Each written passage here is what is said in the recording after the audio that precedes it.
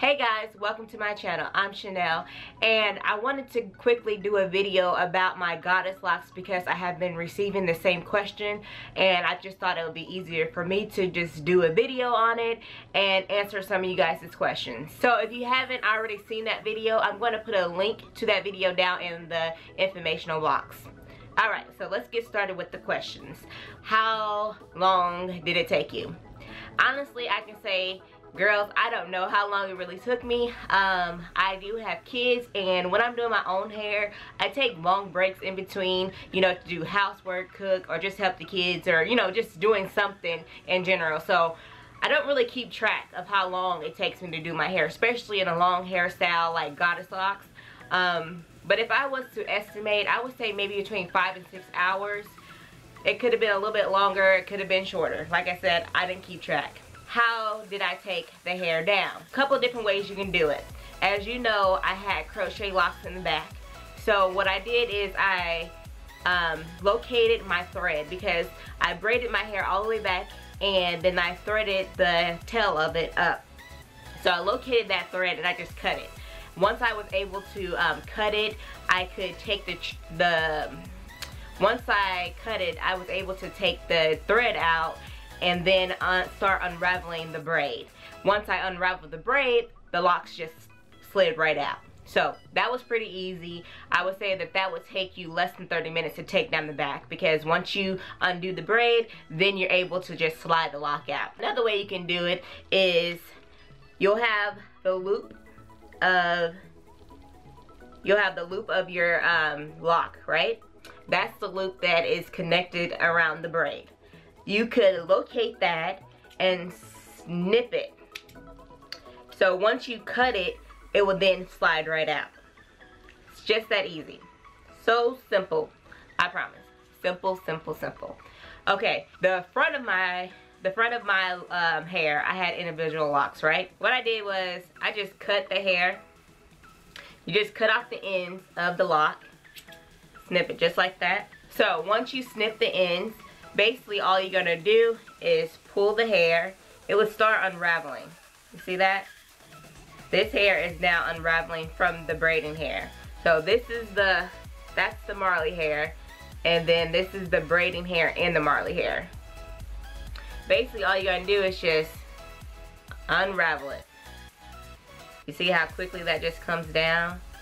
Boom, we're done. And then once you take the Marley hair off of the braiding hair, you can now undo your braid. Just take the braid down, pull the hair out. Bam, done. Quick, easy. I'm telling you, it's so simple. Yeah, it's simple. It didn't take me a long time to take my hair down, maybe 45 minutes. How long did it last? I had mine up for a month. Now, could have gone longer? Maybe.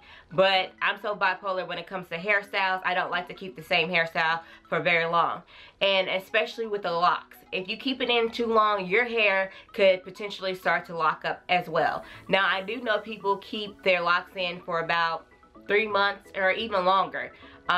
But I wouldn't suggest to do that because, like I said, your hair will start to mat up and it can become a lock itself. Around a month for me, the hair started to look a little bit more raggedy, and it was time for me to either retwist my natural hair to make it more into a dread. Now, this hairstyle is definitely the hairstyle that you want to keep up because it starts to look better and better after so long. You know, it's one of those things. So this is the lock that I cut, but I wanted to show you after a month, this is what it started to look like. And it doesn't look bad. I mean, you can see that it does look worn. It has that little frizzy look to it. But dreads have frizzy look, so this is cool, I think. I mean, I personally don't mind it. The ends started to look more matted, and I don't know. I just didn't like the way the end started to look. But it wasn't bad. It wasn't bad at all. I received some comments about pre-wrapping the lock for your crochet part.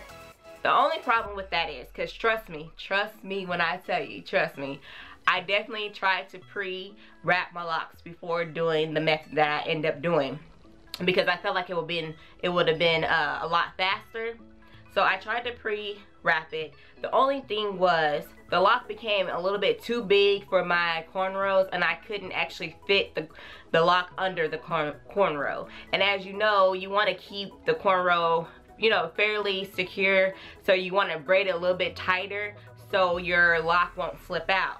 So that's what I did. I didn't do like a loose cornrow. Maybe if I would have did more of a looser cornrow, it probably would have worked, but I couldn't get the lock under without like pulling the lock apart, because the loop, I had, you know, of course you had to take the latch hook and put it through the loop, and once you start to pull through the loop, it starts to kind of pull and yank on the lock itself. So it just didn't look right. It didn't work, basically. And the lock was somewhat flexible, but it did have more of a stiff because it was brand new.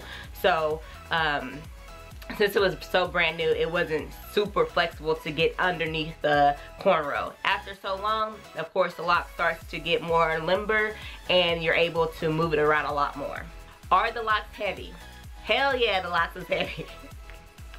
Okay, so let me clarify that. The locks are not heavy when they're down. They just feel like regular braids when they're just all the way down. When you have them up in a ponytail, because I love to put my hair up in a ponytail when I'm sleeping, of course, so I can wrap it, you know. So I put it up in like a pineapple, and then I put my scarf around it. Girl, let me tell you.